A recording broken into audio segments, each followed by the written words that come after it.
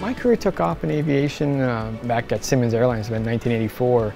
I started out as a reservation agent, did all that for a couple of years, and that's how I kind of snuck into dispatch as a flight follower and progressed my career in the operational end from there.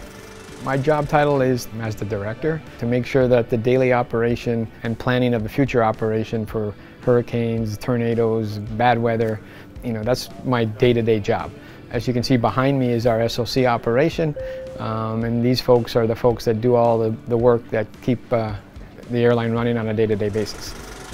Most important things for me as a leader, knowledge, make sure that the folks that work for me are happy and well-trained and know what they're doing.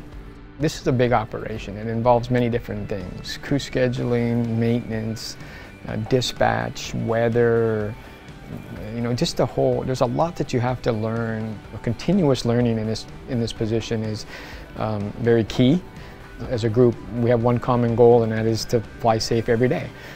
When COVID started and we shut down the campus here at headquarters, we were the only ones left here, and we became known as the green zone. So keeping the green zone safe was very important. We managed through it. We had some rules and regulations, and everybody was appreciative for what we did as a company to keep them safe while they were at work. I always tell myself that you're not another number in this company. That's what makes me want to stay here. I just love the people I work with.